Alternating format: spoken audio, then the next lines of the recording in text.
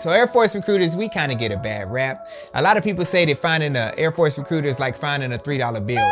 And actually, I don't even know if a lot of people said that. I just made that up. In order to move on to the next step of the Air Force's enlistment process, we need to find out what your intellectual capacity. Here's a Bible and a calculator. We need you to find out if the mother of all bombs is 11 tons of TNT. How big would the blast radius be if it was dropped from Jesus' doorstep? You know what? Never mind. I knew you wasn't Air Force material. So I'm not really here to confirm or deny if this is true or not. But what I do want to do is try to explain why I think this happens, and also what you can do to make sure you find a recruiter that will work for you. Take this phone book. I need you to determine if a fighter jet is flying 400 miles an hour from Dallas to Memphis, how many rounds of golf can one airman play in that allotted time? You know what?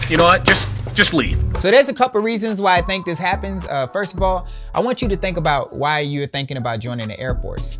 When you originally said out loud to someone, you're thinking about joining the military, which branch should they tell you to go check out first? It's very common for family members and friends to recommend the Air Force to their loved ones. So the Air Force recruiters are dealing with an abundance of people trying to join the Air Force because of word of mouth. And because they're getting an abundance of applicants, they're really only working the best of the best, because if they start to work anything more, they can start to feel overwhelmed. So really, they're only taking the best ASVAB scores that they have. They're only taking the people with the best criminal backgrounds, the best medical backgrounds, the best height and weight standards, and also the people who are most willing to fit the Air Force needs, meaning they're trying to take the jobs that the Air Force is hiring for. So this is when you start to get recruiters that only work with specific applicants, because it's just better for their business. So if you find yourself in a situation where the recruiter just doesn't have time to work with you, or if you find yourself in a situation where you just can't get in touch with the recruiter, that's bad. If you can't get in touch with the recruiter,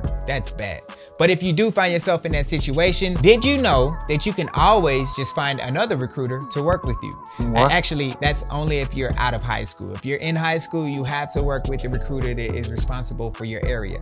But if you're out of high school, you can search around and find a recruiter that's going to take their time and work your case. So I have a couple different ways for you to have options in finding a recruiter. The first thing you can do, you can go to Google. You can just Google the zip code or the area for which you need a recruiter, and you can always find a recruiter that way. The thing with this is sometimes those numbers aren't accurate and you'll end up getting the wrong number, end up dialing an old number or something. You can also go on airforce.com. If you scroll all the way down to the bottom, you're gonna see an option for find a recruiter. And then it's gonna ask you to input your zip code, and then it's gonna be an option for you to input your education. The reason why they're asking you to input your education is to see if they're gonna recommend an enlisted recruiter to you, or a line officer recruiter, or even a health professions recruiter to you. It will then ask you if you're special warfare interested, and the reason why they're asking that is to see if you're interested in any of our special warfare careers. And if you are, they're gonna show you the special warfare recruiter for your area. Once you hit submit, you're gonna see the recruiter responsible for your area, and it should also show you their office phone number and their cell phone number, and also an email address. So you have multiple different ways to communicate with this recruiter. That is my second favorite way for finding a recruiter. My favorite way for finding a recruiter is downloading the Aim High app.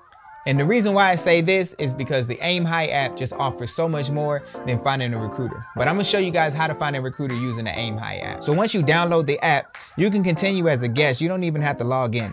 And once you get inside of the app, you're gonna see 3 dashes in the bottom right corner. If you click on those 3 dashes, you'll see an option for Find a Recruiter. If you click on Find a Recruiter, same thing as the airforce.com website, you're just gonna input your zip code, you're gonna input your education, and also input if you're special warfare interested. Once you hit Apply Selections, it's gonna show you the Active Duty Recruiter, the Air National Guard Recruiter, and also the Air Force Reserve Recruiter.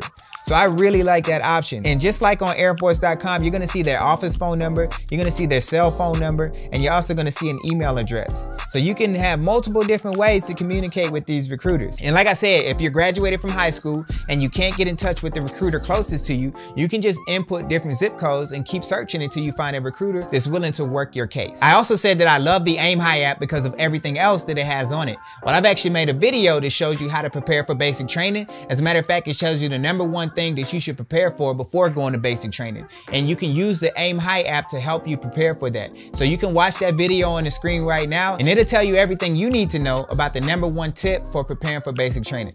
I really hope this video brought value to you. Like I always say, stay beautiful, stay classy. Until next time, check me out.